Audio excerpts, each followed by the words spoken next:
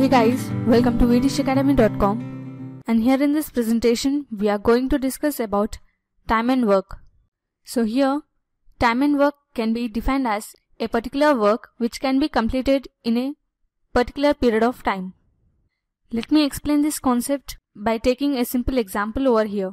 So here, let us say Johnny can complete a piece of work in 20 days. So his one day work would be 20th part of the work, that is nothing but 1 by 20.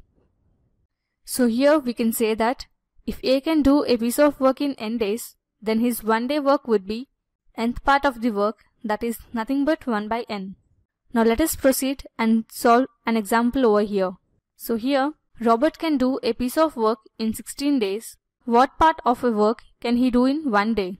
We know that if A can do a piece of work in n days, then his one day work would be 1 by n. So here, according to the problem, Robert can do a piece of work in 16 days.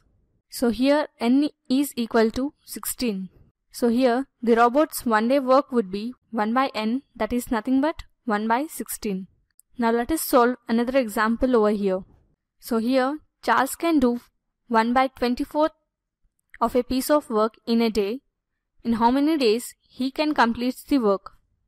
So here, as A can do a piece of work in n days, his one day work would be 1 by n.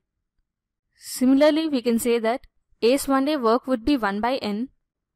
Then he can complete the work in n days. So here, according to the problem, Charles' one day work is given as 1 by 24. So here n is nothing but 24.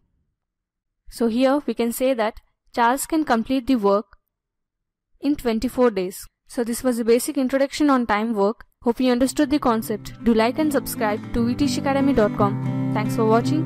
Have a nice day.